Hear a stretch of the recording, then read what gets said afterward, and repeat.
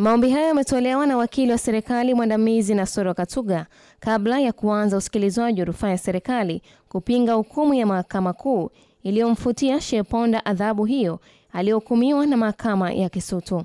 Mei 9 mwaka 2013, Mahakama ya Kisutu katika hukumu iliyotolewa na hakimu mkazi Victoria Nongwa ilimpa adhabu ya kifungo cha nje cha mwaka mmoja Sheikh Ponda kwa kosa la kuingia kijinai katika eneo la ardhi ya kampuni ya Agritanza Limited eneo la Changombe Malkazi.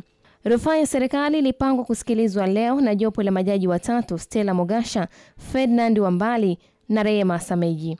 Kabla ya kuanza usikilizwaji, wakili Katuga ameieleza mahakama wamebaini makosa ya kisheria kwa maelezo kuwa Mahakama ya Kisutu ilitoa adhabu hiyo bila kumtia hatiani.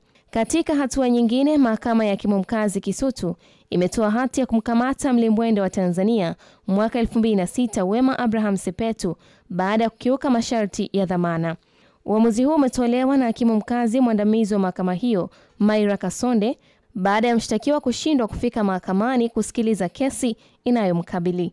Kabla ya kutoa uamuzi huo, wakili wa serikali Silia Mitanto amedai kesi hiyo ilikuja kwa ajili ya kusikiliza ushahidi, lakini Wema na mdhamini wake wote hawakuwepo mahakamani. Baada ya kueleza hayo, Ruben Simwanza ambaye ni wakili wa Wema amesema mteja wake alikuwemo katika mahakama hiyo, lakini aliugua tumbo na kulazimika kuondoka. Stella Joseph, TV, Dar es Salaam.